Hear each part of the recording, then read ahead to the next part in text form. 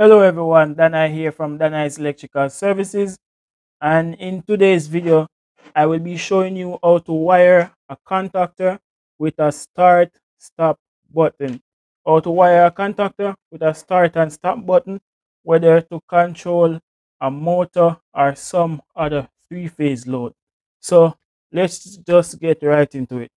So first thing, you need a three-phase contactor, right? A three-phase contactor, and it must have normally open contacts on it.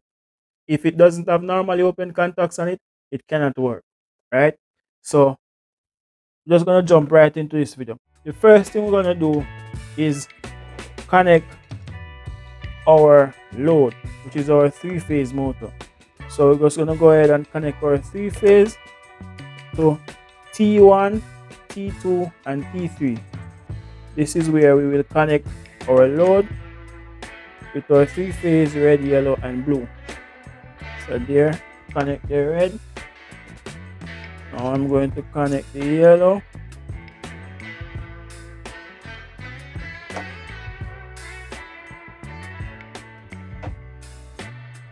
And to T3, I connect the blue. It doesn't necessarily have to be in this sequence where I have red, yellow, blue, where I have red to T1, yellow to T2, and blue to T3. It doesn't have to be in that sequence. So after we connect our load, our three-phase load, I'm going to go ahead and connect my source, right? So I'm going to connect my three-phase source to L1, L2, and L3.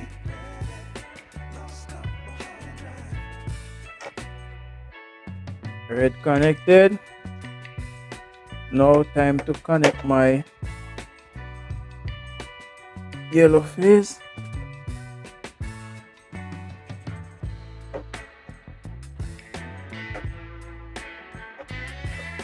And when I'm doing my connections, I try to ensure that I get as much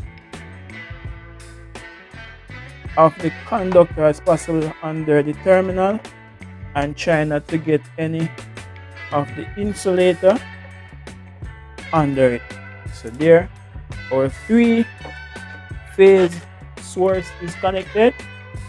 There we go, red, yellow, blue to L1, L2, L3. That is it. Now it is time to connect our stop and start button, right? So the first thing I'm going to go ahead and do is, also I have to ensure I check the coil to see the type of coil it is. So I'm gonna check to see the voltage. Not sure if you can see it on camera, but it is 220 volts, right? One of these lines is 220 volts, right? You have to check and ensure that that is it for you. So 220 volts. So I'm going to go ahead and connect my wire here to, it can be any one of these phases. I'm going to connect it to the red phase. So from my red phase, I'm going to connect my normally open, or normally closed. My normally closed or my stop switch. So my normally closed, push button, go ahead and connect that. And then from my normally closed switch, so let me just connect my next terminal for the normally closed.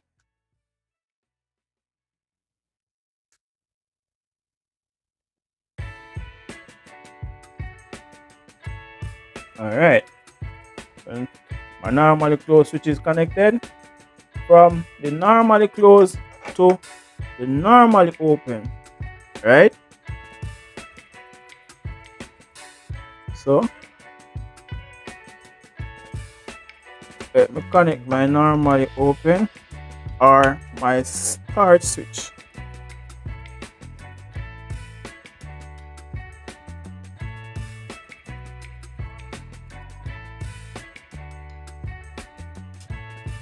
All right, and then from my normally open,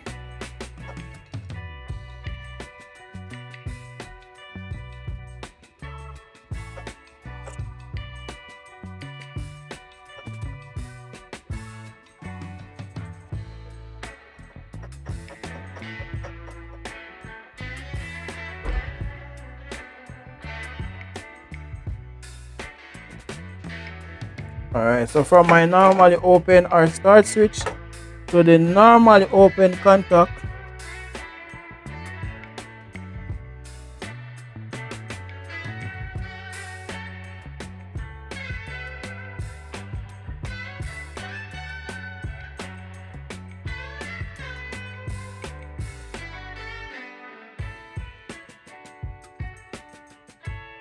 I think I'm out of wire here, so let me just get these more wires.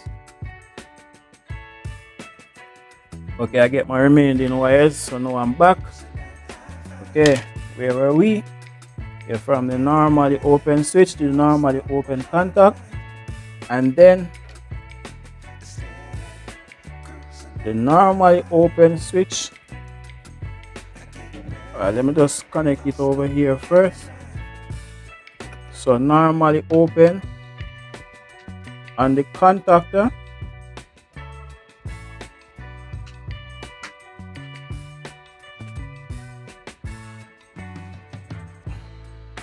my wire look a bit exposed on L2 here, so let me get that a little better.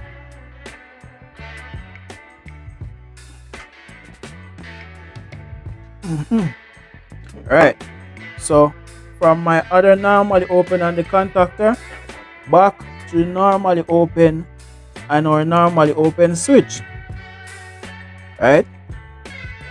And I deliberately did it this way, where I connect it and loosen and connect it again, so you guys can better follow me. I didn't want to connect two wires at a time to the terminal, right? So let's pause right now. So this is our normally open or start push button switch. So the contacts across the normally open switch or button will connect across the normally open and the contactor, right? So normally open across the normally open push button, connect the normally open across the contactor. Right, we'll also make a next connection to our normally open switch. As I tell you, I deliberately did it like this so you guys can better follow me, right?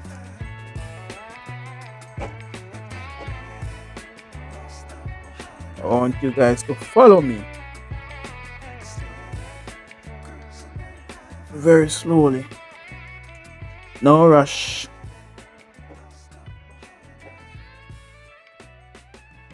My wires are not the neatest right now, but this is just for demonstration purpose. But you should always try not to make your wires or your conductors exposed. All right, there we go. So this will now connect to A1 or A2. It doesn't matter which one of them. You should have used a longer wire, but nonetheless we'll use what I have. And now I am thinking that I should have connected my coil first, because it's a bit difficult to reach to the coil. Totally forget that it's this contactor that I'm using, which is difficult to reach when the source is connected. Alright, so from the normally open to A1 or A2, it doesn't matter. I put it to A1. And then I'll have my neutral or my ground connected to A2. Don't worry if I lost you. I'm going to go back to it, run through it.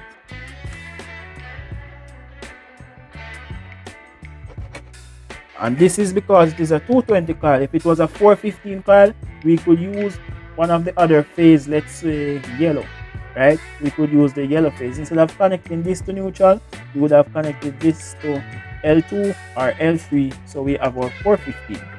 So let me run through it with you again.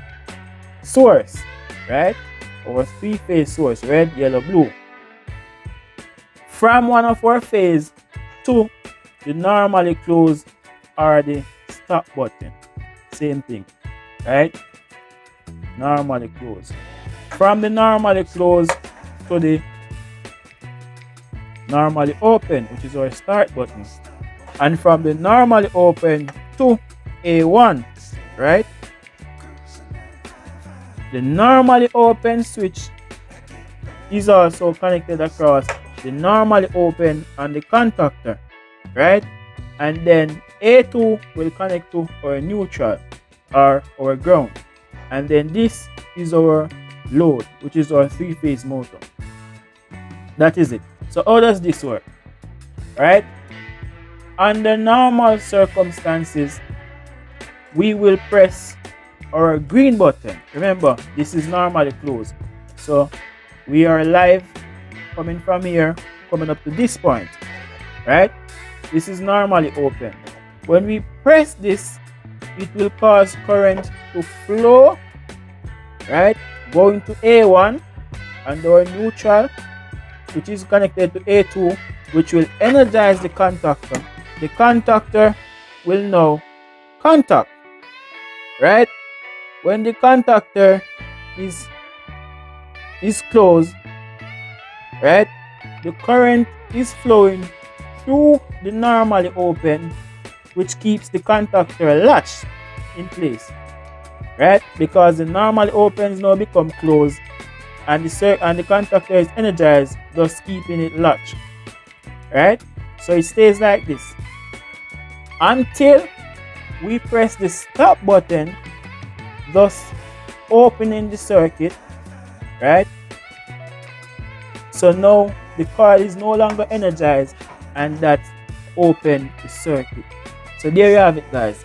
This is how you wire a contactor with a start and a stop button to control a three-phase motor. So this was another video brought to you by Daniels Electrical Services. For similar videos to these, please feel free to subscribe to my channel at Daniels Electrical Services. Thank you, thank you, thank you.